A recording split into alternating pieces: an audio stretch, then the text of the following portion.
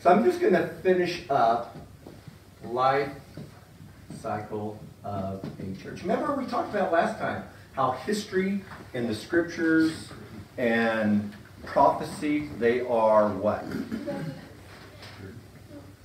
The prophecy is a repeating pattern. repeating pattern. That's the word I wanted. A repeating pattern. is a repeating pattern. We talked about, and we showed a lot of examples like John, in 1 John was it 17, chapter 2:17 says that you've heard that the Antichrist is coming, as many Antichrists have arisen. So you go down through history and see a lot of fulfillments of the Antichrist. Probably gets Hitler, right? I mean, here's Hitler, a guy who was anti-Semitic, tried to exterminate the Jews, and you couldn't buy or sell without the mark, the German mark, their money. So if we're living during that time, we'd probably say, yeah, Hitler's the Antichrist. Well, he was a type of fulfillment along the way. And so that got to like the early church, where they had church buildings and cathedrals and big glass stained windows right from the very start. Is that correct? No? Did they? Oh. No. what did they have? Not the original church. Yeah. House churches. Yes, like 246, they met from house to house. And there's several scriptures that says like, and to Vicky Wafer and the church in her house, whatever, right? And that's the way they met, because they couldn't afford it. But that concept didn't even come to them. And so that's what I really like about this. And so I just think, and I was looking at trying to find stats. Most of the stats are old, where they talk about like, you know, by 15 years where the denominational churches have gone way down. In fact, the home church movement, and this stat is like 2 decades old, is bigger than any Protestant denomination. And that's with them not even, and I don't know how you count that because they're not registered. You know what I'm saying? So I guess it's a guesstimation or whatever, the ones they know about. It's the biggest. It was between the Southern Baptist Church and the Catholic Church. You know? So it's growing. It's really growing. So it's going back to the house. And I think that's where it's going to end up. And so, life cycle of a church. And this is not from me, this is from a sermon by Chuck Missler. And so I actually wrote this down. And here's the cycle of a church. Number one, you start off with a people-oriented, pastor phase. So, and that, you have a small home group fellowship, and everything, the emphasis is on the people, and there's a lot of interpersonal relationships, all right, which is good. Number two, then you go to a pulpit-oriented, pastor phase, where now what happens is most of the interaction is from the pulpit to the people, and there's less interaction, and interactive things going on, because maybe it starts to grow. Then, number three, and this really is, I've been in churches where I see go through the phases and stuff. And it doesn't mean that as the church goes, that because the pastor's up there talking more, that's not a bad thing. Growing. Yeah, it's growing. And these things in and of themselves, until you get to the end, are not bad. And you get into the property phase. Oh, we need to get our property, right? And then the funds start channeling where? Not into the people, into the building. Now, is it wrong for a church to have a building? No. No. There's nothing, so nothing is inherently evil. This is just what it goes through. And you can see the phases, as they go. And then the structure within the church becomes more business-like, and different structures of organization start to appear. A flow chart, like at the labs, I got my group flow chart. You know, who's where and who's under, and then who's under them, and all that stuff, Then, from there, you go into the power phase, And this is where the organization becomes well-defined structurally, People seek to go up to different levels.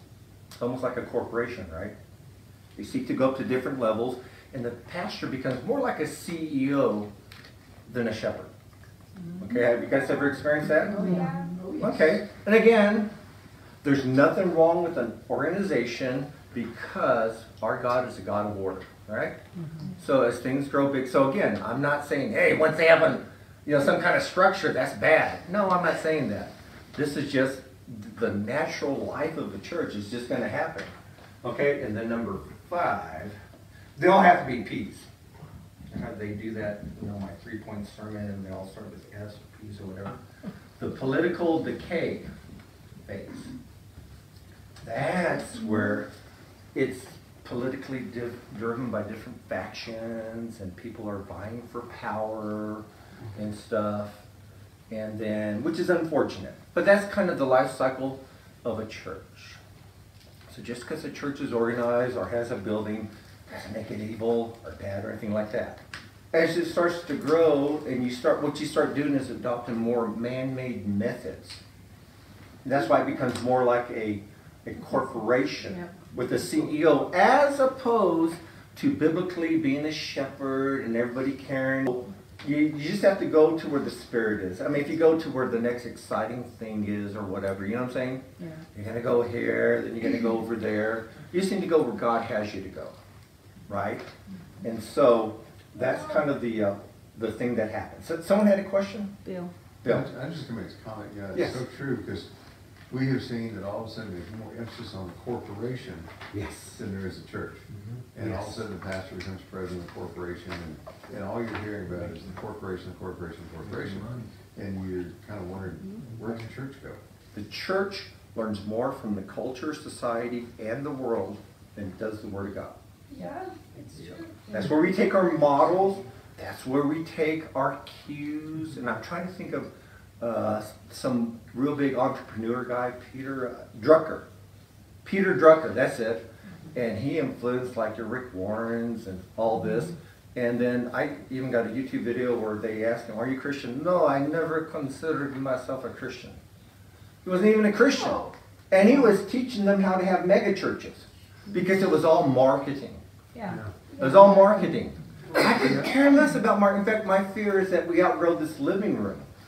We'll just open the doors for the portal, but that's it. Yeah. Okay. After that, Yeah, and especially now that it's a little warmer. But I could, the mega church where you go in and hide and just listen to a sermon then leave. I mean, you might as well just stay home and listen to like YouTube, and because they have better sermons there. Yeah. So now every time I erase the board, someone gets mad. Can I erase it? Yes. I just wanted to say something. Yes. This is something that's always boggled my mind because the Acts Church is amazing.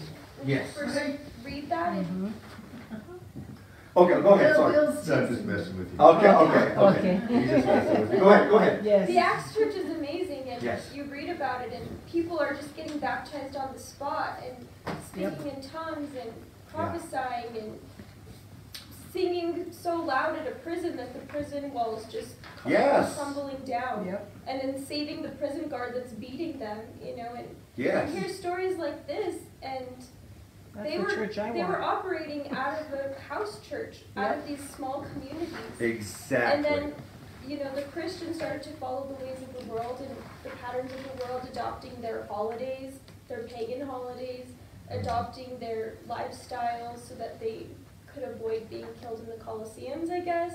Amen. But, we're so infiltrated into pagan Roman society that there's just no way to really even differentiate anymore. So we talked about, remember the Sermon on the Mount in Matthew 24. See, I told you everything in advance. He's telling us things ahead of time.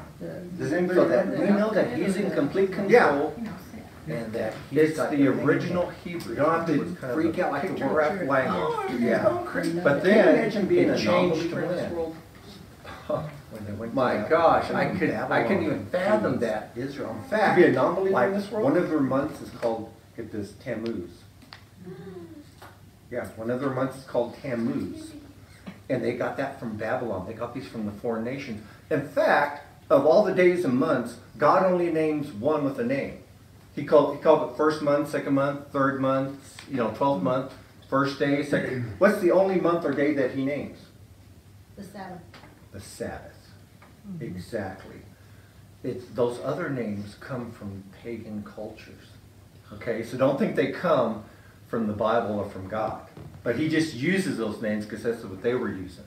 Okay, so when we look at this paleo, I'll just give a quick little, remember a guy named Yonah? Okay, and if we look at his thing in the pictograph, okay, Yod is like, oh, I gotta do some trouble right here. Okay, that's an arm. Okay, that's a hand. Okay, and then you have the Vav, which is a V, but it has a dot above it, makes a long O sound. Okay, and that's like a hook. Okay, or something you add two things together. The Nun kind of looks like this. It could mean a seed or it can mean a fish. And then the Hey is, believe it or not, it's a guy going like this. Like he's going, wow. Yeah. Okay? So, what is, I just did this one Wednesday evening while we are doing the book of Jonah, and I thought, I wonder what that means, and it floored me.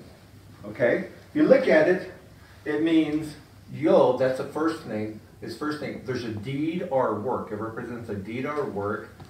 And then this Vav is a hook. In fact, it's translated and. It took two things together. It means there's a work to be done, and when you add a fish, that's what that represents, people behold it. Does that sound like Jonah? Yeah. Story of Jonah, right, is in his name. It's like, how did that happen? So he had something to do, and when God added that fish into his life, he was able to reveal it. Okay? We talked about, this is Av, which is the first one is the Aleph, and that's an oxen, right? Strength. Okay? And then the B, or vet, is like a floor plan. It's like the floor plan for a house. It's a strong, the ox represents strength, and the leader. It's the strong leader of the house. That's what father means. The strong leader of the house. It's like, wow. You start going through all this and it's like, really? Now my favorite one. And I hope you guys remember this one. This is the most amazing one. I'm going to write it in Hebrew up here and you guys better know what it is. Okay? Am I asking too much? Okay. Come on. Anybody recognize it? Close. In fact, I got it around my neck. So I get to cheat. No, it's Yod He Vav He, which is Yahweh? yes, the name of God. Yod He Vav He. We just have these consonants in the Bible, okay? So what is the Paleo Hebrew meaning of that? So remember, this one is like, this one is that the Yod, it means, it's actually the picture of a hand or an arm, okay? Remember this one means to behold. The Hey, and it's right here too. Okay, the Vav is, it's a connecting thing. It's a long stake or nail. Okay, so what does it mean? It's saying the hand, behold it. The nail, behold it. Or behold the nailed hand. In the name of God, yes, crucifixion. Behold the nailed hand. Now that, I know, it's like, really? Yeah, in the Paleo Hebrew, in the pictograph, behold the nailed hand. So God, because everything in the Bible, was the Father's pleasure to make everything about His Son. Even when the Holy Spirit comes, guess what? He didn't testify of Himself. He was here to testify of Jesus. Which is why, in the typology in Genesis, He's always what? Anybody know? Now this is for like a 500 points, Vicky, so get ready with the pen. He's always an unnamed servant. Right? Unnamed servant. So, it was an unnamed servant. They got Rebekah for Isaac. But when we go back and find out who his head servant was, Eliezer, which means the helper. So, a real, and who got the Gentile bride for Jesus? The Holy Spirit. The helper. Through saving us. Okay? So, now, if you look at it, it's also another way. And I started fooling around with this. Meaning-wise, what does it mean? Okay? It means this. The Yod means a deed, okay, that you have. And then, or a work. And then, of course, you have behold. Then you have the Vav, which is unity too, because it brings things together. Okay? And then it's behold. Okay, and so you look, it says, look at the deed, look at the unity, or look at the deed or the work that brings unity, is what it's saying. What work would that be? The cross. What unity is talking about? Look around the room. Us. What happens in the book of Revelation? Okay, so let's look at a general outline. And Revelation is actually one of the most orderly books. In fact, in Revelation 1:19, he gives you the outline for the book. Right? The things which were, things which are, and things which will be. You break it down 3 points. He just gave you the outline. Things which are things which were was the vision he saw and he was on Patmos. The things which are is the church age, Revelation 2 and 3, and the things which will be is after that, the tribulation period. Okay? So Revelation 1 is the intro. John on Patmos, he sees the vision, right? Revelation 2 and 3 is what? The church. The letters to the churches, right? Mm-hmm. Right. And it's coded because, as you look at this, there is an order to it. The letters to the 7 churches. 7 represents what? Perfection. Perfection. Not perfection, because Satan has 7 heads. The beast has 7 heads. But perfection in the Greek way of thinking, which means completion. So when the Greeks say perfection, they actually do mean completion. Okay? In some instances, it does mean perfection, obviously when it refers to God. So the letters to the 7 churches, and I told you in that they have the complete church age. Right. The complete history of the church, which I'm going to go over at the end of this study. Okay? Not this study, Right. but the whole thing. Okay? Which is going to correlate to Matthew 13 and the 7 parables. And Paul wrote letters to 7 churches, and there's 7 feasts. They all line up. Which, that's going to be beyond coincidence, right? Right. I would think so. All right. Then, when you get to Revelation 4, what do you see? John looks up, 4:1. He sees a doorway open in heaven and a voice that says, "Come up here." And so that's the rapture typology-wise, okay? He goes up there. Now, I'm not saying I'm pre-trib because of that one thing. I used to laugh at pre-tribbers, and they told me that when I was Mr. Post-trib. Okay? Yeah, is that all you got? But once you understand it, you see that picture, okay? Then what happens in chapter 5? He sees a vision. He's actually up there in heaven, vision of heaven, right? Mm-hmm. All right. And then, actually a vision of heaven, and the Lamb appears, who takes the 7 sealed scroll. And that, anyone know what that 7 sealed scroll is? The deed to the earth. Okay, Vicky, you get 100 points. Thank But you. what else? Marriage. Yes, marriage. Give me 200. All right. Okay, okay, because he came with the more unusual one. And so which one is it? Both. Both. Okay, Pam gets 300. Okay? It's both because it represents Yeshua going in to conquer the land from the usurpers. What happened in the book of Joshua? Yeshua went into the land to conquer the land for his children from the usurpers, right? Same thing. And from 7 nations, too. Anyways. So, you have the vision of heaven and the Lamb, and he gets to the 7 scroll, and then on chapter 6, you got the 7 seals that are broken on those, okay? So, this has to occur to me in the tribulation period. We have the church age done with. John is raptured. He's up there in heaven, okay? Then you have the 7 seals. So that's got to occur within that timeline, which would be in the tribulation period. So now we're going to find out where the birth pangs are. Okay? So let's go and do that first column. Okay? Since I can't read, if someone wants to raise their hand and read that Revelation, that first column right there. Okay, you see it? Revelation 6:1. Nobody else knows how to read it? Okay, Jack, go ahead. Just Revelation, just down. Yeah, just that first box. Okay. First seal, Antichrist 1. And I saw when the Lamb opened one of the seals, and I heard, as it were the noise of thunder, one of the 4 beasts saying, "Come and see."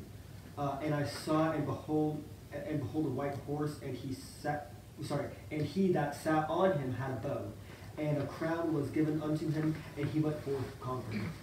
Okay, and that is the Antichrist, right? We talked about some people mistaking that for the Christ because he is a reasonable facsimile of the Messiah, right? Right. So he appears that. So he's conquering with just a bow but no arrows, which means what?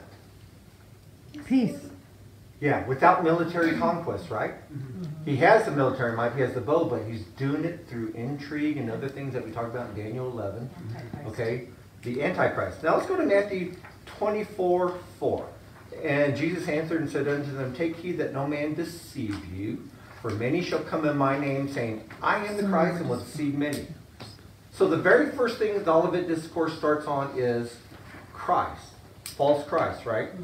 What's the first seal? The Antichrist. Interesting. So let's go to Mark 13 and see what he starts off with. Verse 5, and Jesus answering them began to say, take heed, lest any man deceive you, for many will come in my name, saying, I am the Christ, and shall deceive many. Oh, he's starting off with, on the Olivet Discourse, with false Christ, or Antichrist. Now let's go to Luke 21. A weird thing. How does he start the Olivet Discourse? And he, talking about Yeshua, said, take heed that you be not deceived, for many shall come in my name, saying, I am the Christ, and the time draweth near, do not go therefore after them. So in all three Olivet Discourses, like the first seal is warning about the Antichrist, and all four talk about false Christ.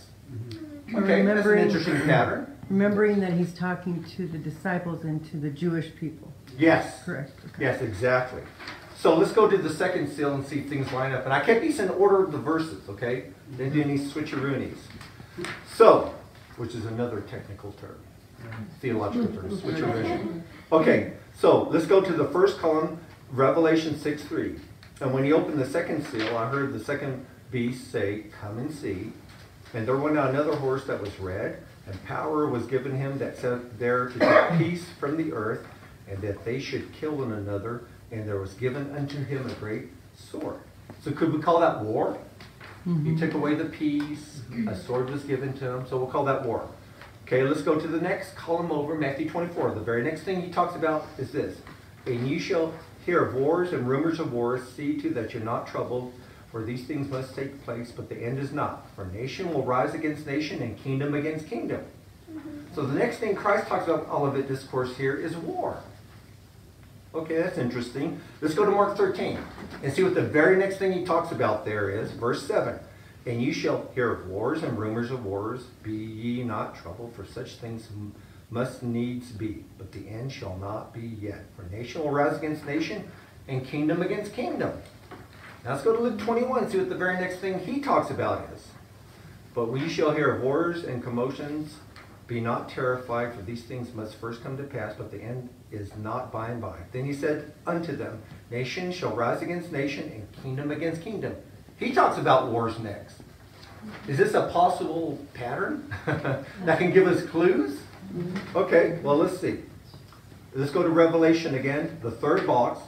Okay, the third seal, which I'm going to call famine. And when he had opened the third seal, I heard the third beast say, come and see, and I beheld, and lo, a black horse, and him that sat on him had a pair of balances in his hands. And I heard a voice in the midst of the four beasts say, a measure of wheat for a penny, and 3 measures of barley for a penny, and see that you do not harm the oil in the wine. In other words, if you translate it back into their time, it's going to take a full day's wages just to barely keep yourself alive.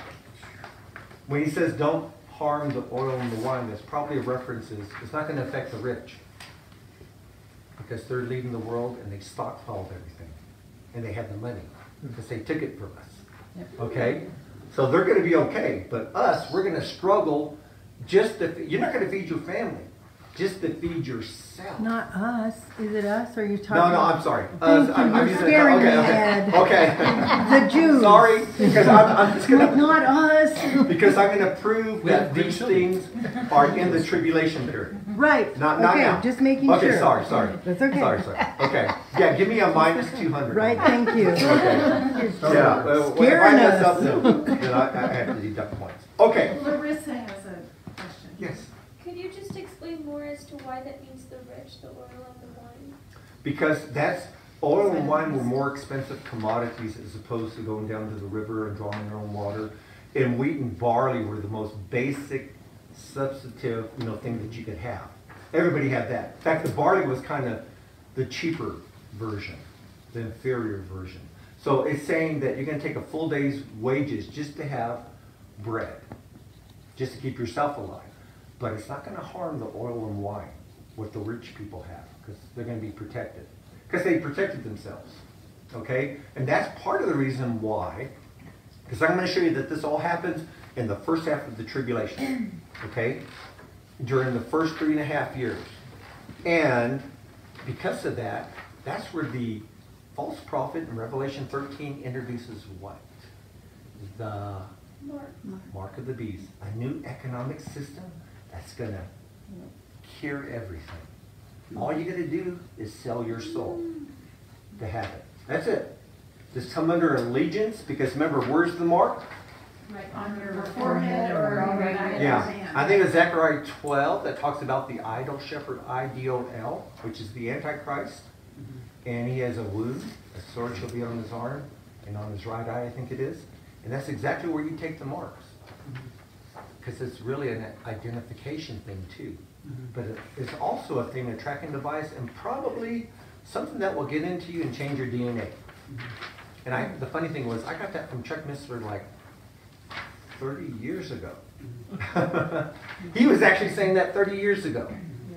He was saying, like, why would God not let somebody into heaven that took the mark of the beast when they could repent? Right? If anybody repents, will God receive them? Yes. The answer is they can't. Because they're not fully human anymore. It's changed their DNA. Okay? And he was talking about technology just then being where it's like that. But again, we're in the tribulation period. And I will guarantee you, we are not going to be in the tribulation period. Yeah, when I lived in the communist country, Bulgaria, I would ask the people, I say, they told you live in the most prosperous nation in the world. Did you guys believe it? And the answer was, oh no, we knew they were lying. But you couldn't, say too much. And that's why when I went to the capital, Sofia, and I was on the busiest street, I was thinking, there's something wrong here. And then I realized what it was. It's like you're watching the TV and someone turned up the volume. There's all these people around you, and you usually hear mumble or talking or whatever. Complete silence. They were totally hopeless. They were totally hopeless. Plus, you couldn't, be too happy or you would disappear. Can you believe that? So it was really weird. In Bulgaria. When I first went. Yeah. Later on, they became more westernized and all that. I'm talking about right after communism failed. I guess like the modern day equivalent of being North Korea. Yeah, exactly. You don't draw attention. You don't, wear colorful clothes. You don't, laugh too much.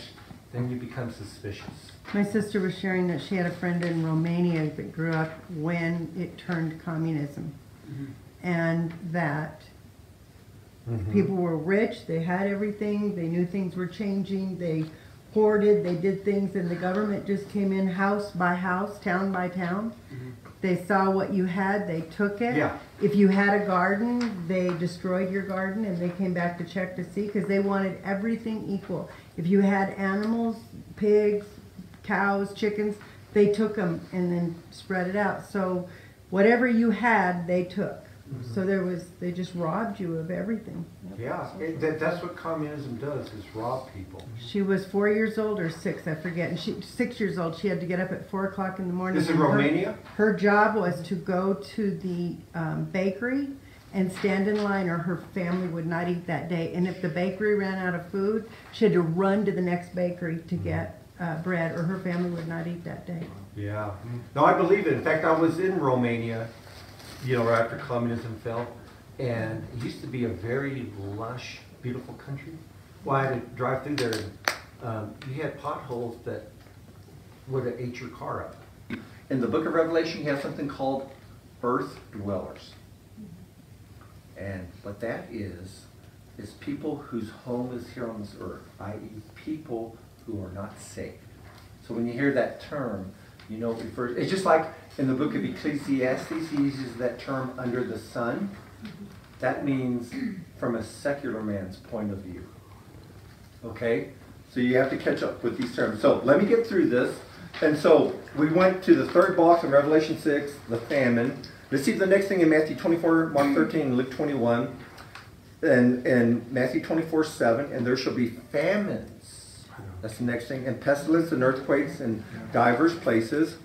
And then in Mark 13, 8, and there shall be earthquakes in divers places, and there shall be famines and troubles. Okay, and in the Luke account, the very next things in great earthquakes should be in divers places and famines. He's got the same. So if he's describing the birth pangs, which he does in the very next verse in all three Gospels, he says, and these things are the beginning of sorrows, or birth pangs, in Matthew 24, then go 13 where it's yellow. These are the beginning of sorrows. And then he says, in Luke, he doesn't say anything about sorrows. He says, but before all these things, because he takes a different course, remember? He goes back to 70 AD, which is going to, strangely enough, it still parallels all this. Because history repeats itself. Okay? So the fourth seal in the Revelation 6 is death. Verse 7, and he opened the fourth seal, and I heard the voice of the fourth beast say, come and see. And I looked, behold, a pale horse, and his name is set on it was Death. And hell followed with him, because hell, or Hades, is the holding tank for the dead. Okay? Who don't know Christ. And hell and power is given unto them in the fourth part of the earth to kill with sword, with hunger, and with death, with the beasts of the earth. And then let's go to Matthew. And then they shall deliver you up to be afflicted and shall kill you. Let's go to Mark 13. But take heed to yourself, for they shall deliver you up to councils, and in the synagogues you shall be beaten. Okay? And then Luke 21. Notice it's in the synagogues, not in the churches. Because the church is out of here. And they shall lay their hands on you, and they shall persecute you, delivering you up to the synagogues and in prisons, and you shall be brought before kings and rulers for my sake. So, Luke still parallels it as we go to the backside.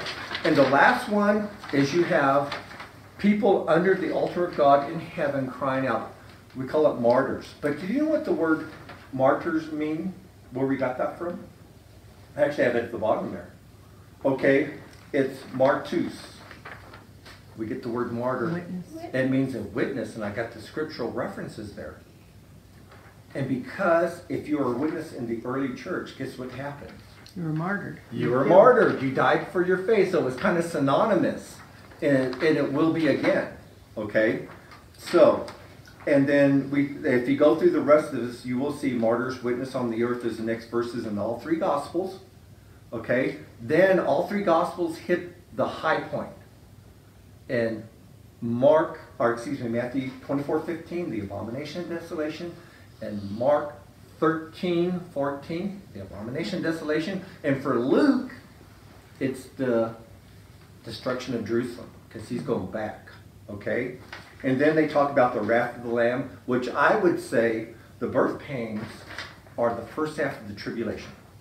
When you figure all this out, okay? Just go through it yourself. And I would say that the wrath of the Lamb obviously starts in the second half. Okay? After they have to flee to the mountains. Because after they see the abomination of desolation, what did they need to do? You who are in Judea, Flee. flee to the mountains. Why? Because great wrath is going to be upon this people. And that's the wrath of the Lamb. So it goes, the birth pangs go all through from once the church is raptured, the beginning of the tribulation, all the way to the mid-trib. Then you get the wrath of the Lamb. You see how it kind of lines up? Mm-hmm. So, technically speaking, we're not in the birth pangs, but we're in the precursor to it. Remember how history repeats itself? I would say we're in a pattern where we have the mild pangs. Compared to what's going to happen, it might seem major, but it's nothing compared to what's going to happen. Okay? So, that's where we are. And my main thing is this, is that God is in complete control. He's already told us all this. What did we do? What did the Jews call it when you take these scriptures, compare to those scriptures, and Stringing pearls. yeah, stringing pearls together. That's what we're doing. Or connecting the dots, or comparing scripture to scripture, whatever you want to call it. That's what we're doing. We're stringing pearls together. We're coming to these conclusions. You can't just look at one scripture and say, yeah, that proves this or whatever. No, you got to have the whole counsel of God. which is what we're doing, okay? Going through it, kind of an overview sense. And then, like I said, once we get into the feast, then you're going to be blown away, okay? So, any questions? Anybody have any questions? Yes. When are we getting into the feast? Probably, well, I'd say we have a week or two left in this stuff. I'm going to go over this, then we actually will go to Leviticus 23, and we're just going to, first it's going to be cursory review, the feast, just the plain meaning of them and stuff. Then we're going to look deeper, and we're going to see if we dig deeper into God's Word. God says that the feasts are prophetic. He says, and then we look at the actual playing out in 1 Corinthians. I call it the 1 Corinthians code. God showed me something. I've never heard anybody do this. Where you go through 1 Corinthians and there's a pattern there. When you start looking for patterns, you know what I'm saying? It just kind of pops out. But I'm telling you, there's a pattern in 1 Corinthians that will blow you away. You won't believe it. Okay? And it will show. I mean, when we go to these different depths, we know the Bible was not written by man. Couldn't have done it. Right. Impossible. Could not have done it. Okay? So as we go deeper into that, that's where we're going to start heading. Like I say, once we start in the feast, try not to miss. Because I'm going to build layer upon layer.